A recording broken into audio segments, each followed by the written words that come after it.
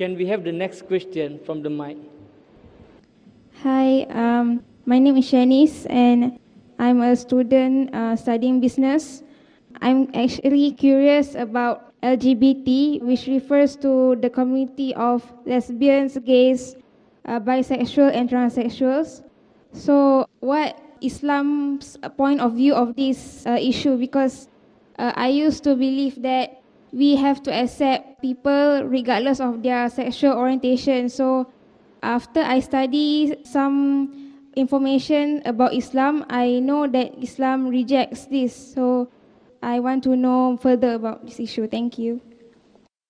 Sisters asked the question, what is the Islamic view on homosexuals, on gays and lesbians? The ruling is that Allah says in the Quran, in Surah Araf, chapter number 7, verse number 81, do you prefer men in preference to women?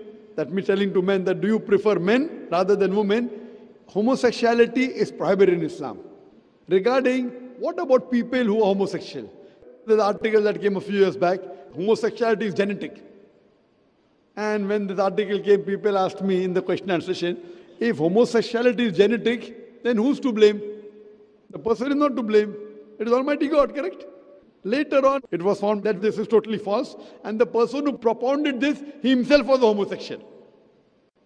What today's psychologists tell us, that when a person goes beyond the limit, he keeps on wanting things which is unnatural.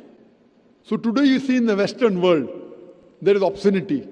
Like my son said, the women's talk of liberalization is nothing but a disguised form of exploitation of body, deprivation of a soul, and degradation of honor. The Western society claiming to uplift the woman had degraded her to concubine, to mistresses and society butterflies which are hidden behind the colorful screen of art and culture. In today's society, you have advertisement. In a motorbike advertisement, invariably there's a woman. Now how many women ride motorcycle? Percentage-wise, but you see a woman in the ad, why? And I was told of a very famous ad of BMW. I was told, in front of the BMW car, a woman is standing in a bikini, and the ad reads, test drive her now. Who, the girl or the car? So they're selling their daughters, they are selling their mothers, and they're saying that women are liberated. What happens that when you go beyond limits, all religions say that if you want to have relationship, you marry. Correct? According to American statistics, America doesn't agree in Islam. Islam says you can have more than one wife, that's a different question. In America, the American statistics tell us an average American, before he settles down with a permanent life partner, he has 8 different sexual partners. Some may be having 2, 10, 20. Average is 8. 8 different sexual partners before they settle down with one. So they are disregarding the law of the Creator. Do you know, according to American statistics, every 12th person you meet has committed incest. Incest means having sexual relationship, brother and sister, son and mother, father and daughter. It's absolutely nonsense. Because they get so open, etc., they deviate from the natural path, so they want things which are different.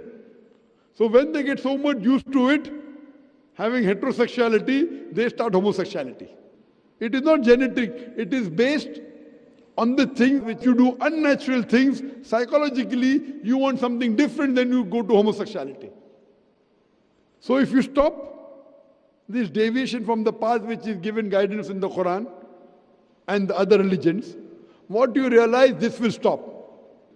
And I remember I'd been to Canada in 1996 first time.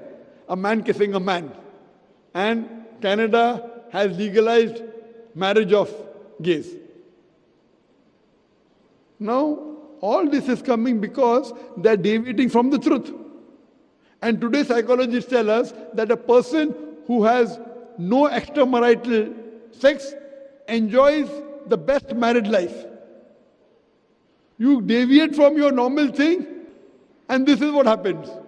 So that's the reason if you follow the commandment of Almighty God, all these things will not happen. Therefore in Islam, homosexuality, gays, lesbianism, everything is prohibited. Hope that answers the question. The Prophet ﷺ said, every man, every human has a devil that is assigned to that individual. And that devil is forever attached with each individual. And these are very clear and authentic hadith.